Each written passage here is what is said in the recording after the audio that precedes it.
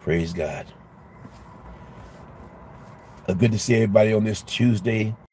Just wanted to take that time together as a fellowship to pray for so many people who lost so many loved ones in an unexpected time. And all these shootings remind us, of the value of life. The value of waking up every morning and saying, thank you, Lord, for another day. We understand what it means to say, thank you, Lord, for another day. When you see people who are going out their door to school or to shop, to malls, having no idea that was their last day. They're leaving their house just to do their normal activity and end up dead. This is why we say every morning, thank you, Lord, for another day. Thank you, Jesus, for the gift of life another day. It makes us really understand the importance of being grateful for every day we get. And like the saying says, tomorrow is promised to no one. And not just shootings. Tomorrow is promised to no one. No matter how you go, it doesn't matter how you go. We're grateful for every day we get. And that's why it's so important. It's so important to wake up with gratitude and say, thank you, Jesus, for another day. Thank you, Lord, for the gift of life, another day. Because some people didn't wake up. Some people didn't wake up. Their time was when they were asleep. They left the world while sleeping. So now I truly understand that baby prayer we taught our kids. Remember that prayer? I say this all the time. That baby prayer we gave our kids. Now I lay me down to sleep. I pray the Lord my soul to keep. If I should die before I wake, I pray the Lord my soul will take. I never understood how powerful that prayer is. I said, it's a baby prayer. It's not a baby prayer. That is not a baby prayer. If I should die before I wake, are you kidding me? That is not just a baby prayer. That is a power prayer. That is a power prayer. If I should die before I wake, I pray the Lord my soul will take. That prayer is covering you as you sleep. And we don't think about that. We don't think about that stuff. We automatically think you go to bed, you wake up. We forget. You might not wake up. We take for granted that we're going to wake up.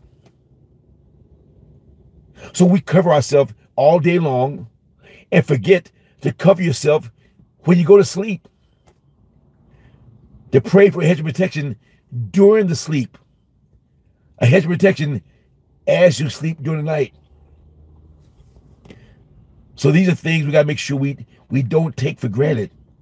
It's so easy. It is so easy to take life for granted. Until you get a wake-up call. Until you get a wake-up call. And then someone close to you is taken.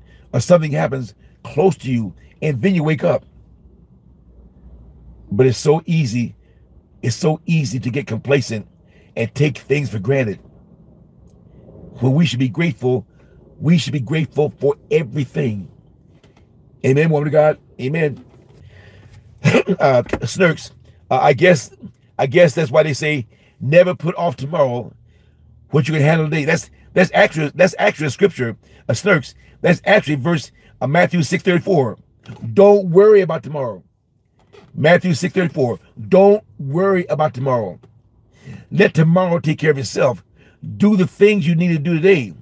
Don't worry about tomorrow. That's actually a scripture, Matthew 6:34. Let God handle tomorrow. Just worry about today. Worry about today and get that done. And then when tomorrow becomes today, then you worry about tomorrow when it becomes today. Amen. Amen. Kingdom biz, and kingdom biz, as you know, for those who don't know, kingdom business is twofold. I talk about all kinds of things, and also in kingdom business, we also give you a chance to share whatever the topic is.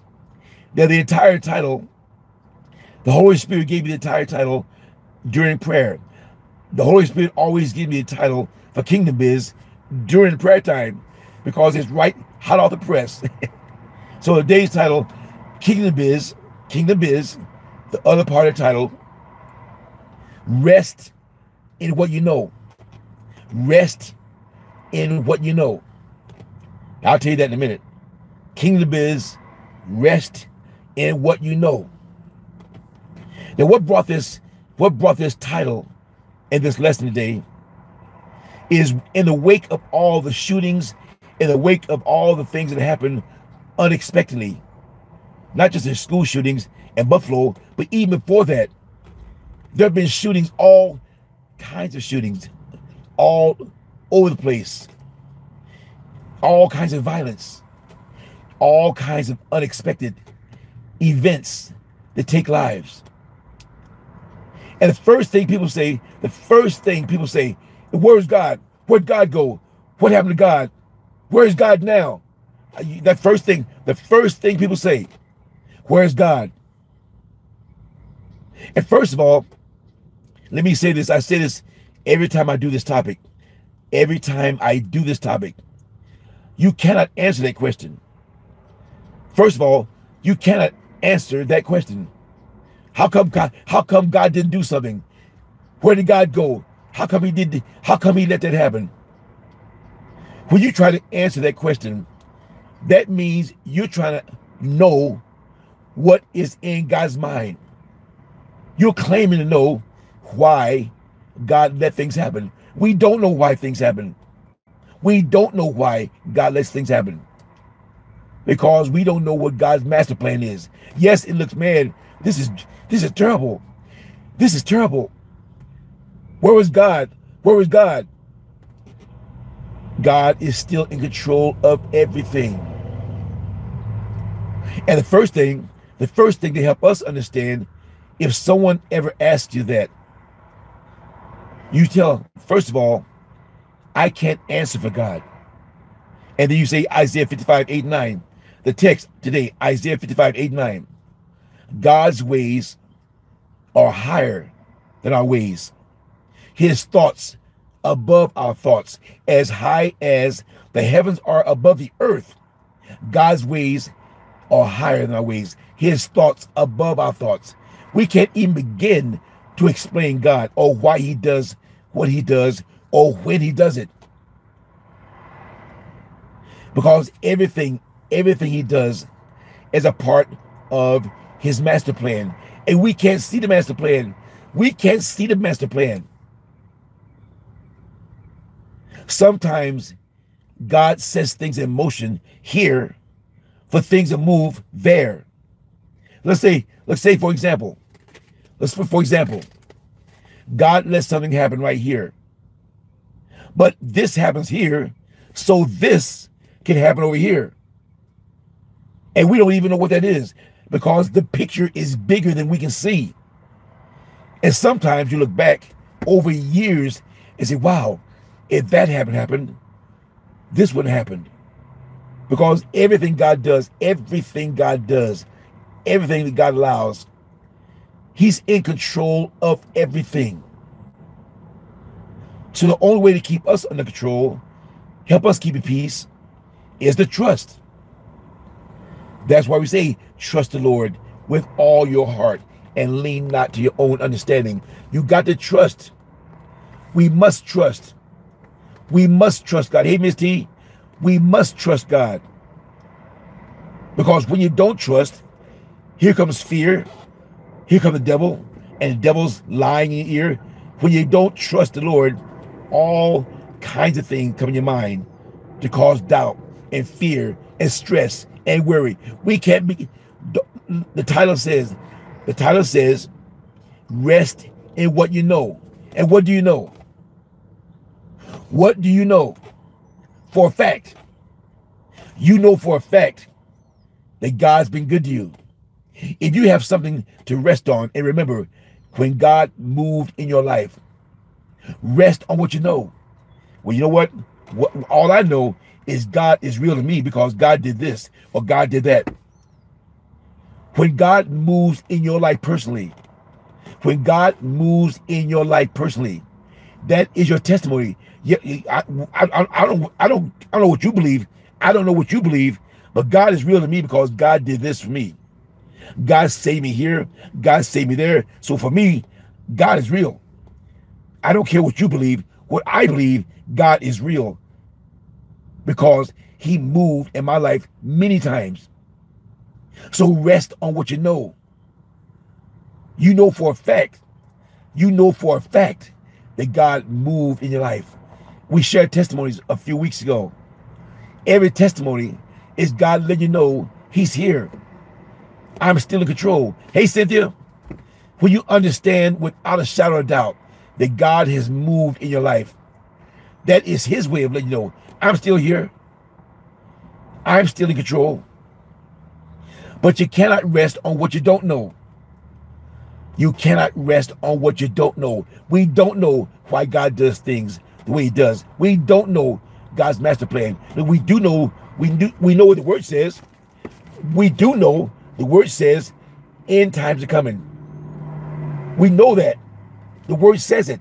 So we know that part. But we can't rest on, we can't try to figure out how is God going to do it. How is God going to do this? How is God going to do that? We can't try to figure God out. We cannot try to figure God out. We can't figure God out. He's too big to figure out. So what you have left is, how has God shown himself to you? And all the ways God showed himself to you is what you rest on. Rest on what you know. God healed me. God saved me. God protected me. God delivered me. Those are ways he showed you who he is in your life. And every time he moved in your life, you got to appreciate that. Amen, Carl. You got to appreciate every time God did something for you. That's his way of letting you know, yes, I'm real. Yes, I'm real. Look what I did for you here. Look what I did for you there. Just in case you forgot. Just in case you forgot. Let me remind you of that time. I saved you here. I saved you there. I could have been dead years ago, but I saved you here. And I saved you there. You actually think you did that by yourself? Hey, Michelle, you actually think you saved yourself? Are you really that blind? Are you really that blind that you really thought you saved yourself? Are you kidding me? See, sometimes all you can say is but God. Has anyone, give me a thumbs up, has anyone ever had a moment where but God is the only answer? Somebody says, well, how did that happen? But God. Give me a thumbs up if you ever had a but God moment. Can't explain it. Can't even explain it. All you can say is, but God. I don't know how he did it, but God. Amen. Amen. Everybody's got one. See, everyone's got one. See, everyone's got one. These are ways, this is a way to rest on what you know. If you had a but God moment, that is resting on what you know. So when somebody comes to tell you, man, I don't believe God is real. I don't believe God is real. Look, you know what? I don't care what you believe. I don't care what you believe. I know God is real. I know God is real. He's been good to me. He's been real to me so many times. So I don't care what you say. Naysayer, unbeliever, agnostic, hater. I don't care what you believe. I know for a fact God is real, because of all the ways he's moved in my life to let me know he's real. So don't let anyone steal your joy of your testimony. That is God's way of saying God is real. Just a testimony. Your testimony is the proof God is real. So all these people, I won't see it. I don't believe it. I don't believe it. You don't need to believe it. You don't need to believe it. It happened to me. The miracle happened to me. I don't care if you don't believe it. I could care less if you don't believe my miracle. But this is what happened to me. And I know for a fact, if that didn't happen to me, I would not be here today. So don't tell me you don't believe my testimony, because it happened to me, not you. It happened to me. And the only one who needs to believe it is me, because it happened to me. Some people will try to steal the joy of your testimony. I don't believe that. One person, when I first started the other channel, I had a page of testimonies, and this person came on and said, man, I don't believe this mess. All these people talk about miracles. I don't believe none of this mess. This person actually posted on my testimony channel at the time, and he said, I don't believe any of this mess. These people just making things up. So I came on, I said, you know what, guy? You know what? It's not for us to make you believe. These people are telling you what God did for them. Whether you believe it or not, it doesn't matter to them, because it mattered to them. God moved in their life. It is their testimony. Who are you to come on this channel and tell people you don't believe it? I don't care. I don't care if you don't believe it. My testimony is my testimony. And what God did for me is what I rest on. I rest in what I know. And I know that God saved me many times over. So don't try to convince someone who is an unbeliever that your testimony is real. It's not important. It's not important to try to convince them. They're trying to steal the joy of your testimony. Joy stealers, peace stealers. They're all Antichrist spirits trying to steal your joy of your testimony. Your testimony. They're trying to steal the joy of your testimony, of your proof that God moved in your life. So don't ever be ashamed of your testimony. Your testimony is living proof. By you still being here, by you living through it, you are living proof that God is real in your life. And the reason we're all here right now in this fellowship, all the thumbs up just now, all you put your thumbs up when I asked you, have you ever had a but God moment? And all the thumbs went up. Almost everybody here said, yes, I've had a but God moment. A but God moment is all you need. You don't need anything else but a but God moment to let you know God is in charge. God is still in control. Amen, Miss T. Amen. So don't talk to the hand, and don't even try to steal the joy of my testimony. Amen. Jonna, they know better than you what's going on in your life, and we know that God is more real than anything or anyone in this world. Amen, Jonna. That's right. We know it. We know it because your testimony is proof. Your testimony is all the proof you need, and you don't need to convince anybody else. Don't even waste your brain cells or your energy trying to tell somebody else your testimony is real. Don't even waste the time. Don't even waste your time trying to convince an unbeliever. An unbeliever doesn't believe in anything. An atheist doesn't believe in anything. So don't try to convince somebody that your testimony is real, because it's real to you and it happened to you. So rest, like Titus says, rest on what you know. Now, when you get in the areas of what you don't know, that's when it gets dangerous. Don't try to explain something you don't know. Don't try to act like you know and you really don't know. That makes things worse. Especially if you're talking about the word of God. Some people, some wolves in sheep's clothing, some false prophets know the word better than we do. And they use the word and manipulate the word. If they think you don't know the word, they will manipulate what is in the word and change it to the false doctrines. They'll start with the scripture you know, and say, "Oh man, I know the scripture," and they keep talking, and next thing you know, they took you from a real scripture, a smooth speech, a real scripture, and they took it into a false doctrine.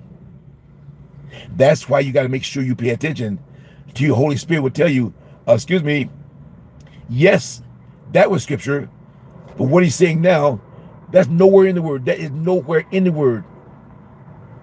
That's why the Bible says, test every spirit. Test every spirit. If you're somewhere and you hear a sermon, and the sermon sounds really good, and all of a sudden something sounds strange, you say, wait a minute, that doesn't sound right. The Holy Spirit is saying, danger, danger, false doctrine. The Holy Spirit is warning you. You know the word of God. When you study the word of God and show yourself approved, you study the word, so when you hear something, you recognize it as not being it. Even if you don't know the word perfectly, if you study the word all the time and you hear something that is a variation of the word, the Holy Spirit will make you feel uneasy, and you go, that doesn't sound right. Well, where is that in the Bible? Now, if you're able to ask that question, ask it. If you can't ask the question, go home and look for what they said. The Bible says, when you test every spirit, make sure it is saying what is in the word, to make sure it is of God. A false prophet is taking what's in the Bible and manipulate it to what the false doctrine is. But to pull us in, they pull us in with the word of God and then change it as they continue to teach.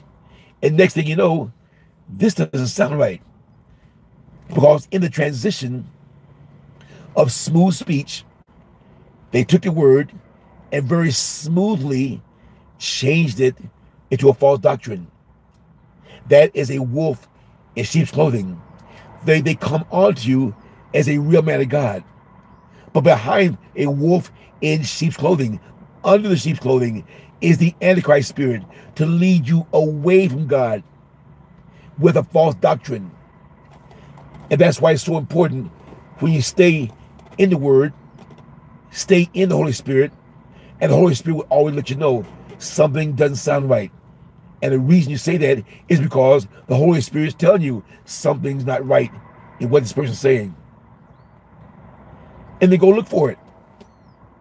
Don't take anything face value, especially if the person doesn't tell you where it is in the Bible.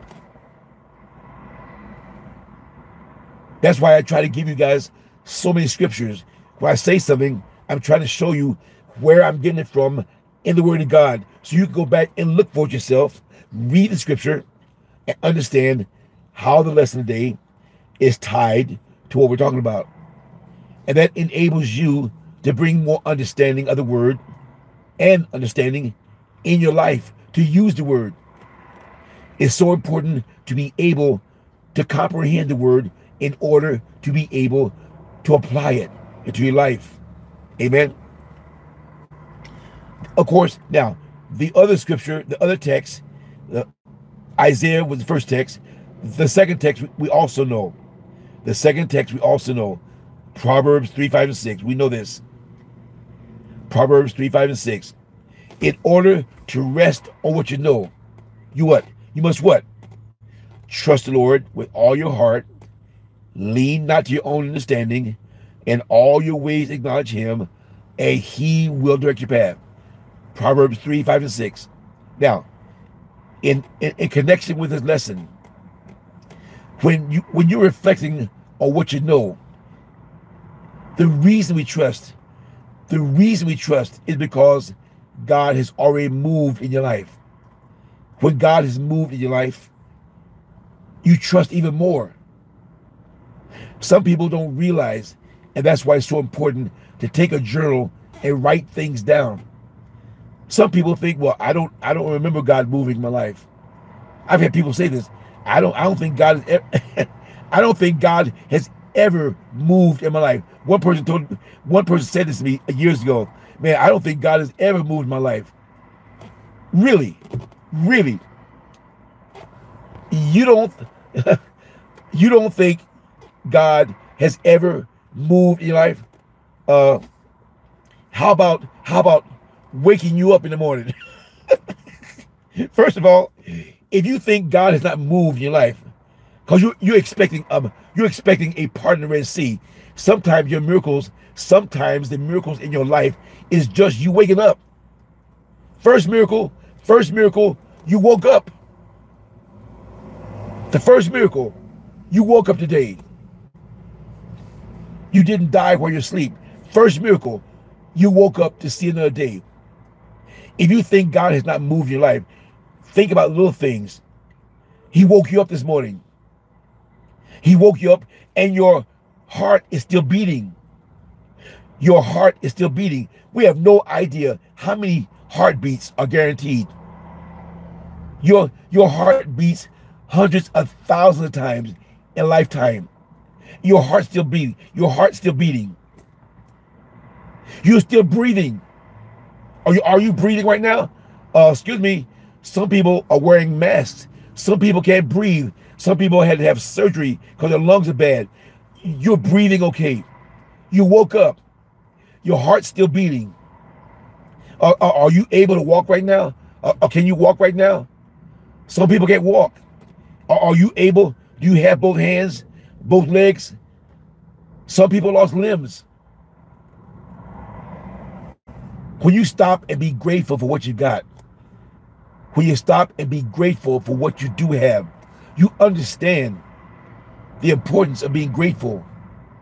And then you understand God has moved. He blessed you with health. He blessed you to have all your limbs. He blessed your heart to keep beating. You're still breathing. You're still walking around and not bound to the bed. Hey, Liz. These are little things some people forget about. And when thank you, Don, your sight, hearing, smell, these are things we all take for granted sometimes. To smell the food and be able to smell. The first COVID sign, people can't taste anything. Remember last couple of years, one of the signs of COVID was you can't taste what you eat. Because COVID, when it attacks your lungs, one of the side effects of COVID is you can't taste. You lose your taste. And a lot of times that also affects your smell. If you can't smell it, some foods, if you hold your nose, you can't taste it. So if something's wrong with your smell, you can't taste the food either. But you can smell the food. You can smell the food and taste the food. And you can hear. Can you hear? I'm just trying to show you how God is blessing us every day in little things. People think that God only moves in big miracles. These are little things we take for granted. Just life. Things God is doing every day. He's doing these things every day. And they're not a big part of the Red Sea. They're still Him keeping us alive from day to day. Amen, Gary. You had blood clots. He saved you from that. Amen. He saved you from blood clots in the lungs. And that's serious. Hey, Greg, that's serious. If God saved you from blood clots in your lungs, that can take you out right there. When blood clots go into your lungs and go into your heart next. So the fact he saved you, Gary, from blood clots in your lungs, praise God, thank you, Jesus. Hey, Gary, I'm shouting for you. I'm shouting for you right now. But God saved you. When we sing that song every day, God saved us from something, and we sing that song every day just to say, Lord, I thank you, Lord. I thank you, Lord, for all you brought me through. Oh, Lord, I'm in love with you. And that's why we sing it every day, to thank the Lord for all the ways he saved us physically, spiritually, emotionally, all the ways he protected us, all the ways he's moved in our life. Those are all the but God moments. Praise God, Gary. Thank you for sharing that. Thank you. Matter of fact, Gary, don't forget to put that under the other lesson a few weeks ago. I forgot the number of that lesson. Gary, remember the lesson where we said sharing testimonies? Gary, please put that testimony under the lesson that says sharing testimonies. I want that testimony under sharing testimonies. So please, Gary, don't forget, put that testimony under sharing testimonies about 2 weeks ago. Amen. See, this is what I'm talking about. Rest in things you know. This is why I say rest in things you know. It feeds your faith. Stop trying to convince people. Stop trying to convince people who don't believe.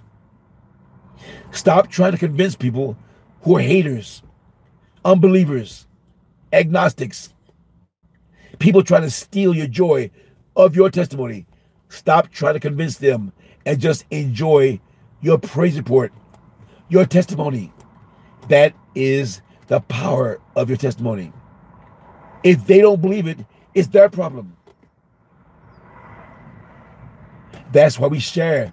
That's why we share testimonies, to let other people know, yes, God is real. Yes, and God is in control. Good or bad, God is still in control. It may seem bad. It may seem unexplainable. But we can't explain what we don't know. Let me say it again. We cannot explain what we don't know. And I had a response. I responded to a person a few days ago. Now this person, I think this person is a believer who's drifted. This person posted, well, if the word says, these signs shall follow those who believe. Now, the person knew the word. The post said, the word says, these signs shall follow those who believe. In my name, cast out demons, speak with the tongues, take up serpents. If they drink anything deadly, it will have no means hurt them. They shall lay hands on the sick and they will recover. Now, the guy, he posted that. He says, so if this is what Christians are supposed to do, how come they're not doing it? Now listen, this can trick you. This can trick you. This guy knew the word. He quoted that scripture. These signs shall follow. And he listed. He said, well, if Christians are supposed to be able to do this, how come they're not doing it? He got arrogant. How come they're not doing it? What's wrong with them? Now, I told you before, the word says each person is dealt a measure of faith. A measure of faith. Measures can be changed. That scripture is a bar. Jesus set the bar for everyone who believes to push for. These signs shall follow those who believe. Now, you got to work. Faith building is work. Faith building is work. In order to get to the level of being able to lay hands on the sick and they will recover, you must be so confident. You must be so confident in your faith that when you lay hands on someone, you know without a shadow of doubt they're going to be healed. If you have any doubt Don't touch them. If you have any doubt, don't touch a person to lay hands on them. See, you have to believe in the authority in you. Amen, Miss T.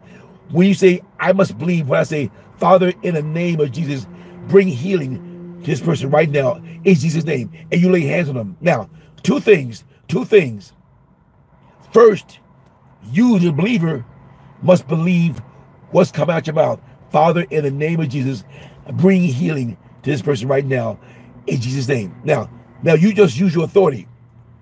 You said, Father, in the name of Jesus.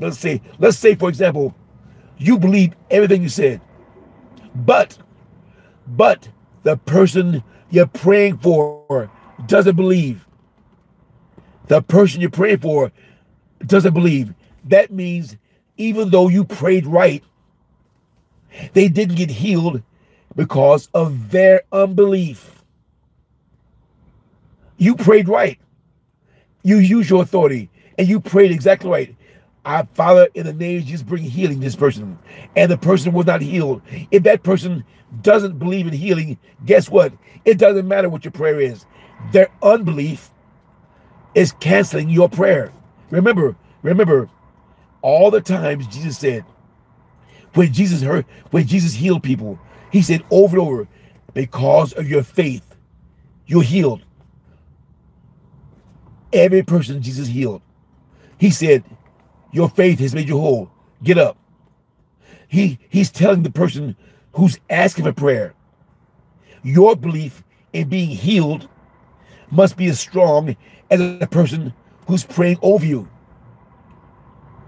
You cannot heal someone who doesn't believe in healing. Their own doubt is blocking your prayer and their healing, even though you are praying correctly in confidence. But their unbelief is keeping them from receiving the blessings of your prayer. And you did nothing wrong. You did it exactly right. You prayed with confidence, and you believed the words you say, and you spoke it. But their lack of healing is not because of you, it's because of their unbelief. I want to make sure you understand this, because unbelievers and all these other people will try to make you think, where's your power? I thought you had God in you. I thought, just the fact they said, I thought you had God in you, how come you're not healing? That's a doubter. Just those words is a doubter. Well, I thought you had God in you. I thought you could do this. I thought you could do that. Just those words right there are words of doubt. And then they're asking, well, show me. This happened. This actually happened to me. I was on tour. And I told you this story. I was the only Christian in the show. I was on tour, and people knew I was a Christian. I had my Bible. I had my altar in the dressing room, and so the star of the show, who saw me praying every day in my dressing room, he actually came to me and said, Fitz, I'm having serious back problems. Can you pray for me? No, I'm saying, wait a minute. The star of the show is coming to me. I had a small part. He comes to me, the star of the show, to ask me, can I pray for him? Because he sees me praying every day in the dressing room. So we went to a room. His back was really hurting, and I laid hands on him. And I prayed for him. Father God, in Jesus' name, bring healing to his back, Lord. Bring healing to his back. Take away the pain, Lord, and bring healing to him right now so that he'll be able to make it through the show in Jesus' name. And do you know the pain went away?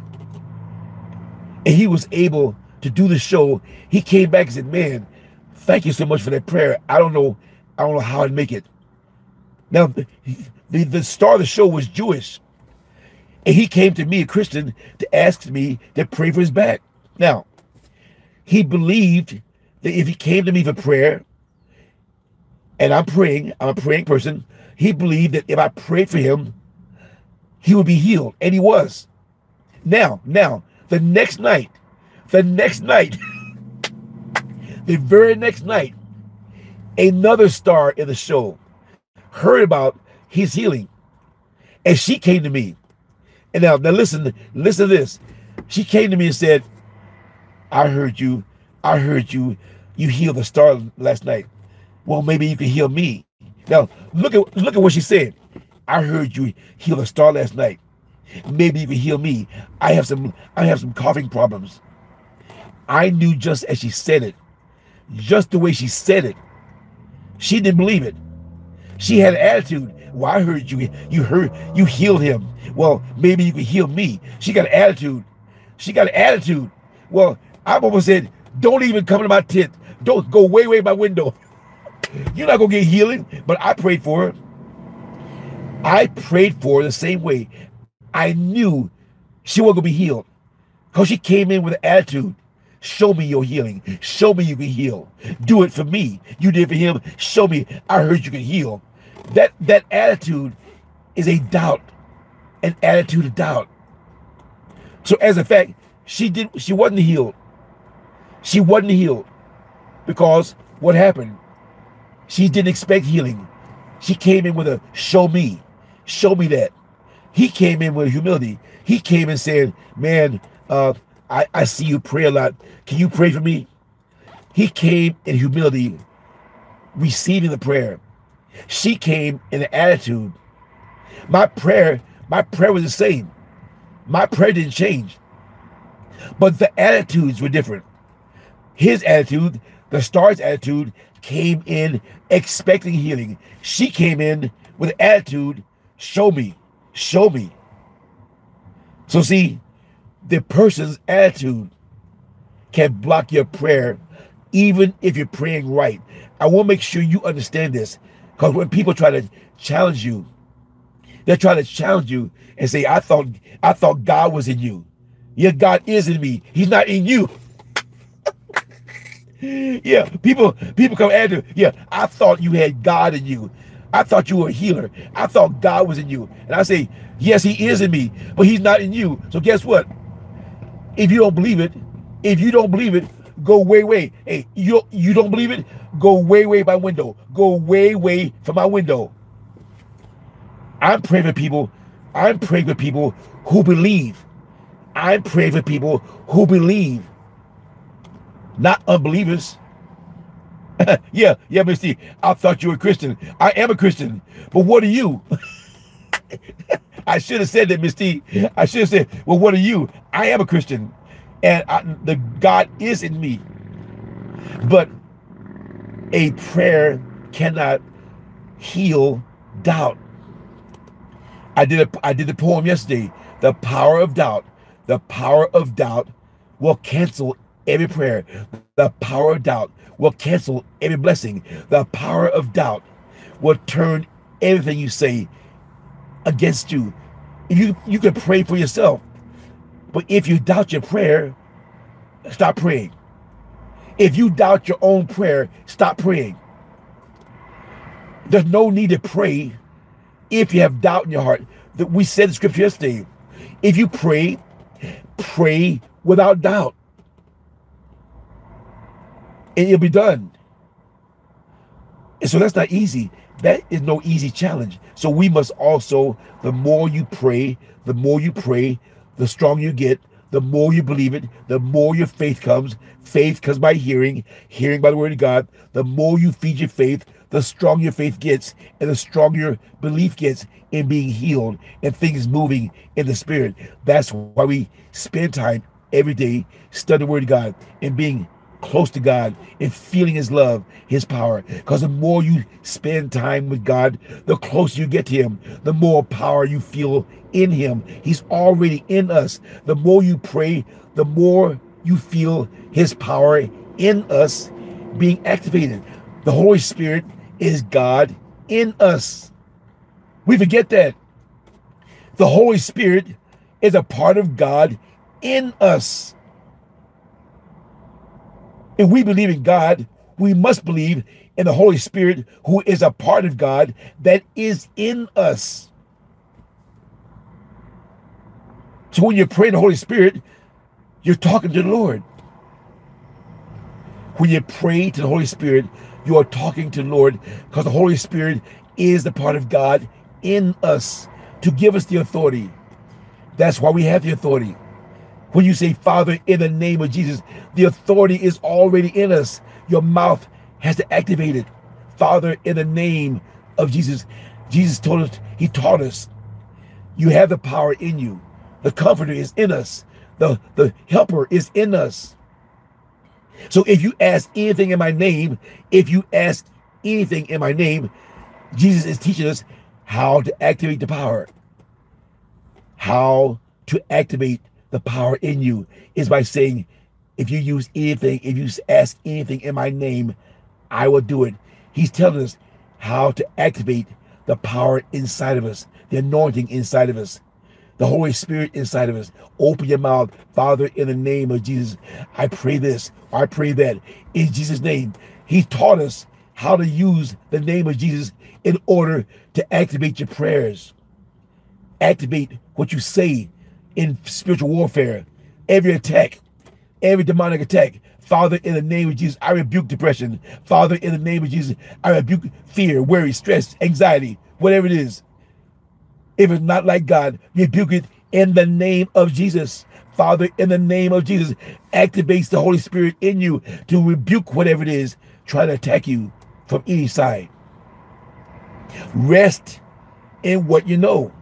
We know the Holy Spirit's in us. We know we have the authority. Rest in what you know. We have the authority. We have the whole armor of God. We have Psalm 91 protection. Rest on what you know. Not on what you don't know. Rest on what you know. Especially when you come up against unbelievers and all these other folks who are trying to steal your joy. Now, have any, in the next 10 minutes, have any one of you had an experience where you had to just use your judgment? Anyone had to use your judgment of restraint against unbelievers? Remember, our job is not to convince an unbeliever. Our job is not to convince an unbeliever. Our job is to show the love of God in us, whether they believe it or not. Have you ever had an encounter with someone who doesn't believe, and you had to hold on to your faith to keep them from stealing your joy? Have you ever had that encounter? But this way you guys respond. Has anyone had that kind? Snurks, that a but God moment. Amen, Snurk. A but God moment at work. You get a lot of that at work. You have so many spirits at work. So many spirits at work. And some spirits at work are Antichrist spirits. So your job is not to try to change an Antichrist spirit. Your job is to hold on to who you are in Christ. And when you hold on to who you are in Christ, that convinces them that you're not playing. I'm serious. Hey, I love the Lord. I praise every day. I praise, give praise every day. I praise. We sing it every week. Amen. Sometimes the doubters are co-workers. Sometimes the doubters are family members. Sometimes it's actually church members. I've even had church members speak doubt. Even though we're in church, and a church co-member is speaking doubt as they're in the house of God. What? We got to protect. We must protect what we know at every turn. For example, if you're speaking to a Christian who is speaking doubt, we must humbly remind them that they're speaking against the will of God that's in them to walk in victory. Now there we do have a responsibility to teach someone who is saved, and maybe not, they don't understand it. Snurks, my previous supervisor was bothered because a coworker spoke a blessing over you and said he hasn't done anything for her by now. She passed away shortly after, and I said to myself, now she knows. So the co-worker, wait, let me go back. So the coworker, okay, so the coworker who spoke a blessing over you said God hasn't done anything for her. So the person who spoke over you said God hasn't done anything for me, and then they passed away. So they spoke doubt and confidence, and then passed away. Wow. Amen, Snurks. Amen. Gary, I read a scripture to my nephew one day. He called me a Jesus freak. Hey, Gary, you gonna get that a lot. If you love Jesus, be ready. Be ready to be called a Jesus freak. See, people don't understand. If you love Jesus, that's not being a freak. If you live by the word and you love Jesus, you're not a freak. You are a follower of Christ who loves God. But people who don't understand what it means to live the word, they'll call you a Jesus freak because you're living the word every day. And we have to teach people what it means to live by the word every day. Amen.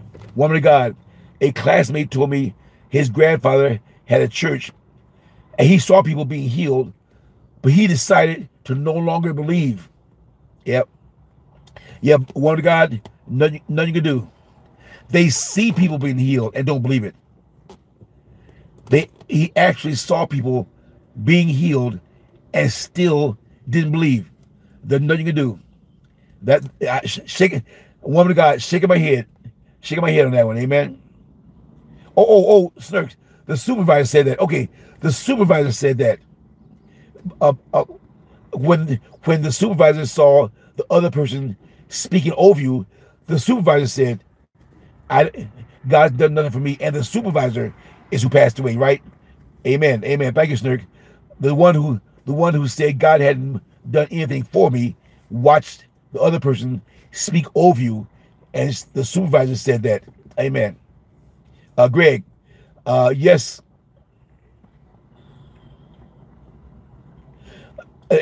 God do not heal. They were well.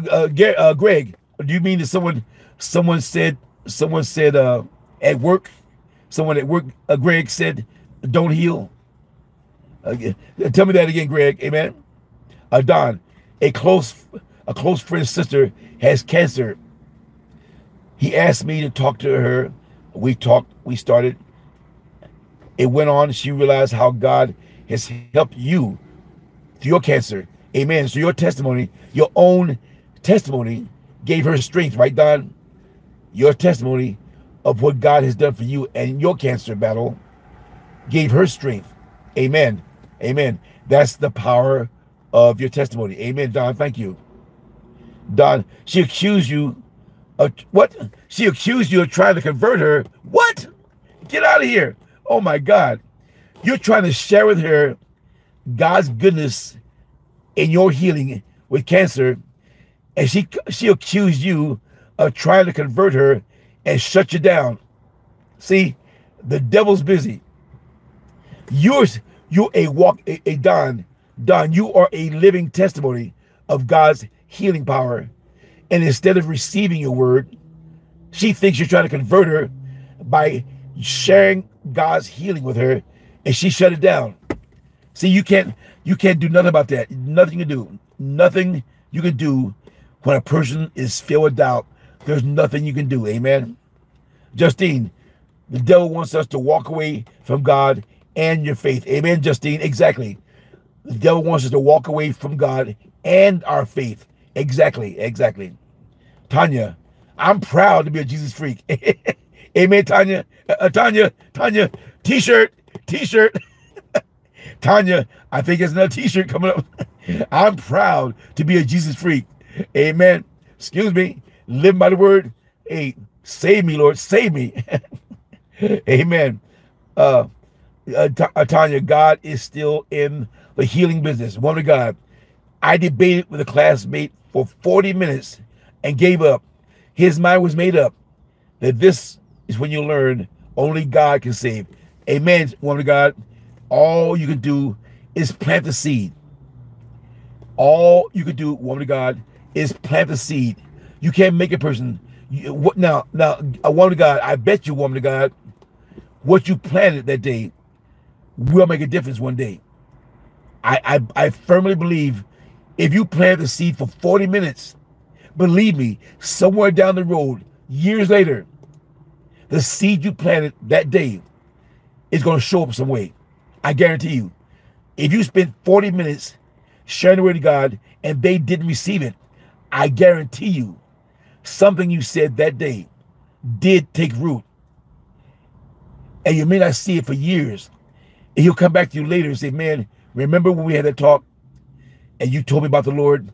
Man, that's stuck in my mind for years. See, you planted, believe me, you did plant seeds. So don't feel bad. Amen. Amen, woman of God. Liz, a friend of mine said, I'm obsessed with God. Obsessed? Hey, love the Lord. Love the Lord is obsession. Hey, you know what? See, people don't understand when you live by something. When you live by something, you do it every day. When you live by the word, do it every day. We live a Christian life. You do it every day. You praise every day. You worship every day, whether in fellowship or not. In fellowship or away from fellowship, we praise every day. Talk to the Lord every day. Because we live the word every day. Living it is doing it every day. So don't worry about that, Liz. Don't worry about that. It's okay to be obsessed. You just live in the word. You just live in the word. Amen. Erica, my brother Chino was talking very nasty. I told him, may God bless you in all your ways. He left and walked away. See, Erica, even that was a response. Erica, he heard you. Even though he walked away, what you said, instead of arguing, you could have argued. You could have come back on him. But what you came back with is the love of the Lord. And that threw him. He walked off because he was expecting an argument. But you came back with, may the Lord bless you. So you deterred a confrontation with the love of the Lord. And believe me, that still rocked him. Amen. Amen, Don. You keep planting seeds. Amen. The whole point is planting seeds. Nedra, I witnessed into a fella. He said, you believe in this white man religion? And I said, it's not about race. He's still angry. Still, see, people have been brainwashed because if you look at the Bible is not a white man's religion. The Bible, over time, by the way people show pictures in the Bible, what's been done is in a different translations of the Bible, and they put pictures in, whoever is promoting the Bible in that region makes the characters look like who is promoting the Bible. If you really look at the Bible, there are many races in the Bible. The Bible is not just one race. But see, if I'm selling the Bible in Europe, everybody in the Bible is going to look like European. If I'm selling the Bible in Africa, everybody in the Bible is going to look like Africa. So what has happened in the pictures over the time is people, wherever they're promoting the Bible, the pictures they put with it are in line with their culture, their race. But when you actually look at the Bible and read where these places took place, the Bible is filled with all kinds of races. The Bible is filled with all kinds of races. Jonna, a very close friend of mine who still lives in North Carolina, shared the Lord with me and prayed for me 6 years later before you finally came to the Lord. So the seed was planted for 6 years in Jonna, and then she came to the Lord. Amen, Jonna. Amen. That shows how long a seed may take, but you still had the seed planted. Don't worry about how long it takes. Just plant the seed. Amen. Cynthia is actually a compliment. Amen. Being a Jesus freak, obsessed with God, is a compliment. It shows they see your love. Amen, Cynthia and Liz. They see your love. If someone says you're obsessed with the Lord, that means they see you praise and pray and stay in God every day. That's why they say it. It shows you're showing who you are in Christ. Nedra, I told him Jesus loves him. I gave him scriptures, tracts, and moved on. Nedra, that's all you can do. You plant the seed and go on. Amen, Nedra. Plant the seed and go on. You gave him tracts, you pray for him, and move on. The seed was planted. Amen. Praise God. Erica, I mean, if he was expecting, exactly, Erica. He was expecting an argument. And you came back with the love of the Lord. And that threw him. That's what I'm talking about. That threw him. Amen. Amen. Amen. Praise God, family. Praise God. You guys got that was some great responses. I thank you so much for your responses. If you have any other responses, make sure you put them under this video. If you have anything else to share based on this lesson, please put them under this video. I can respond to them later on, and we can respond to each other. So I want to thank you guys for sharing such great responses. It shows how God has moved in your life and how we let the love of the Lord touch others. Amen, Jonna. Paul plants, Apollos waters, and God grants the increase. Let God finish it. Plant the seed and let God do the rest. Don't worry about it. You can't plant, water, and deliver in one step. It almost never happens. Plant, water, deliver almost never happens in one step. You have to plant it, let somebody else water, and then God delivers. It comes in steps. You'll almost never have all three things happen in one step. You plant, someone else waters, and God delivers. If the person is not walking in rebellion. Amen. So praise God. Thank you, guys. Thank you. Father God, we thank you, Lord. We thank you, Lord, for this great day, Lord. We thank you, Lord, for this great day of kingdom business, coming together and sharing, Lord, how we deal with people in the world, how we deal with others who don't know you, how we deal with others who refuse to know you. We thank you, Lord, for this lesson of learning how to rest in what we know. And what we know, Lord, is how real you are to each one of us here. How real you are in our life, Lord. And that's all that matters, Lord. That is all that matters. That we know how real you are. Bless every fellowship member right now, live or archive, who has this testimony of you moving mightily in their life, Lord. Give us strength, Lord. Give us supernatural strength to always be ready to share our testimony and the power in our testimony with whoever the Holy Spirit says share it with. Because someone is always waiting to hear our testimony. And that's why God gave it to us. God gave us every testimony to be a blessing to someone else. That's why he gave it to us. So Father God, let us be able to walk boldly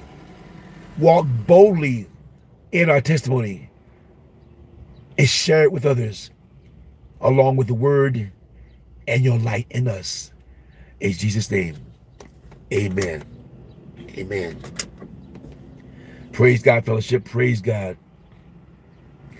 Thank you so much for sharing. Before we close, I know someone's watching and someone probably heard the testimonies you shared and the lesson and the prayers and the praise. Someone's watching right now who doesn't understand why this fellowship is always on fire. Come together 6 days a week and praise and worship and fellowship, always on fire, not knowing, having never met physically, but knowing we all love our Lord and Savior Jesus Christ.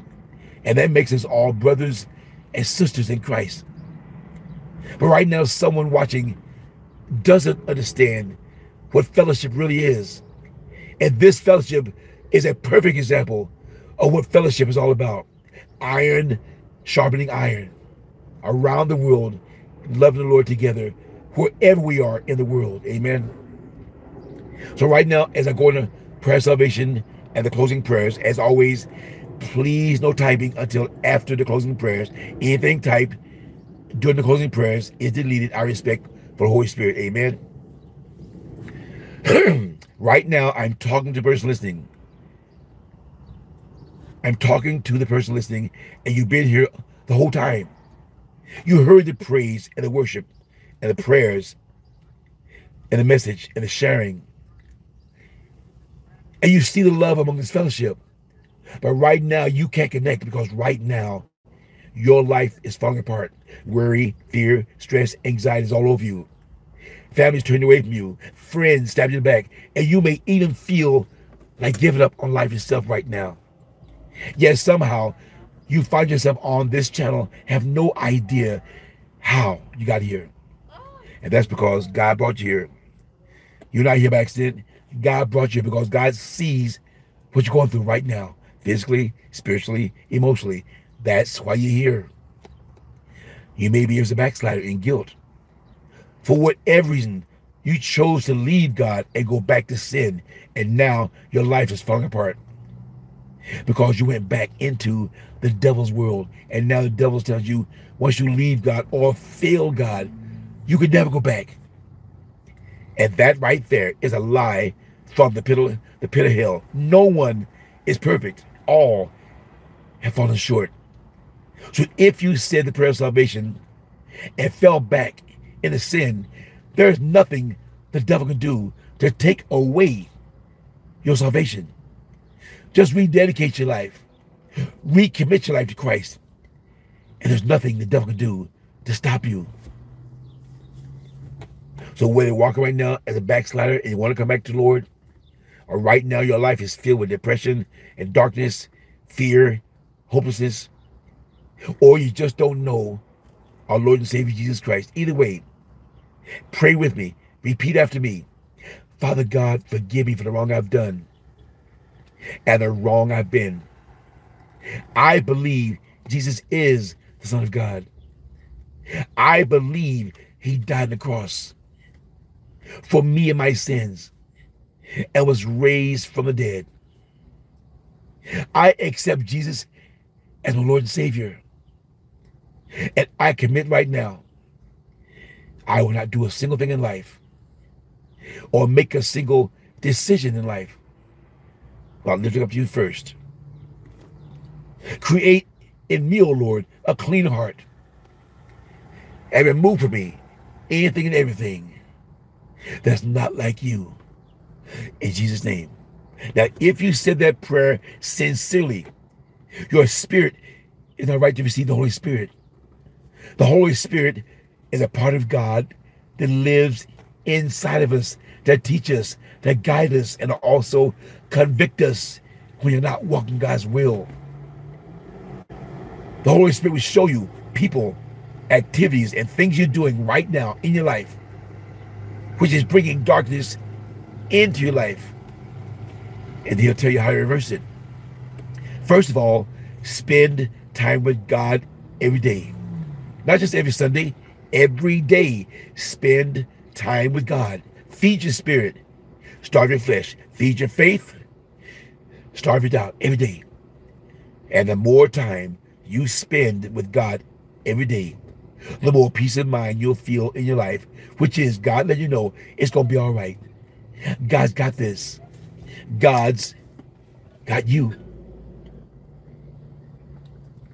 Right now, Father God, in the name of Jesus, we as a fellowship rebuke and bind the spiritual retribution, revenge, retaliation, backlash, and every other demonic spirit, named and unnamed, seen and unseen, who may try to attack anyone in this fellowship because of their participation in this fellowship.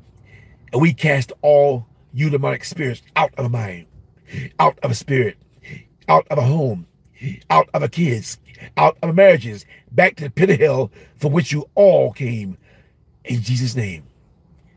And Father God, loose, Lord, loose into the fellowship unspeakable joy. Loose peace beyond understanding. Loose restoration, Lord. Restore every area of our life, Lord. Loose reconciliation, Lord.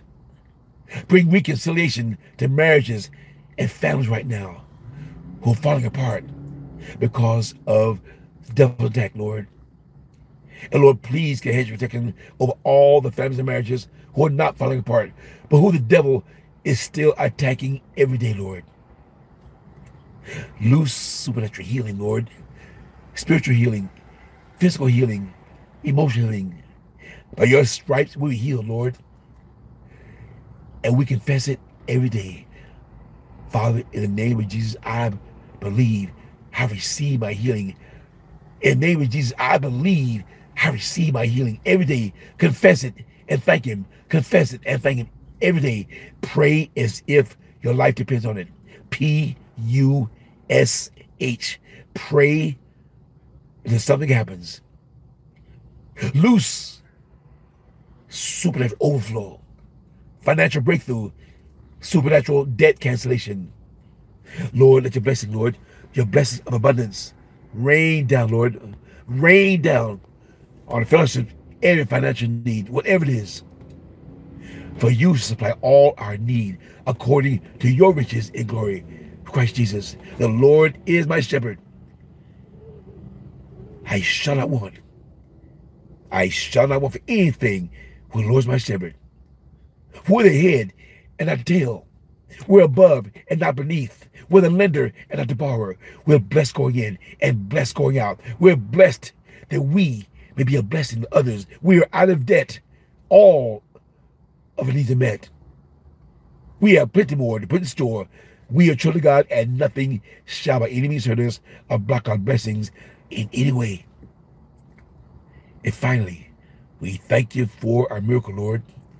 Each person here has a miracle to pray for right now. And now we know every day we take time to see it. Every day, take time and visualize your miracle. See it, believe it, and receive it in your heart. And as you receive it into your heart, expect it. Expect your miracle every day. We don't know the when. We'll never know the exact when. But because we don't know when, that means any day you wake up, any day could be the day of the manifestation of the miracle you're praying for right now. So expect your miracle every day. May the Lord bless you and keep your family.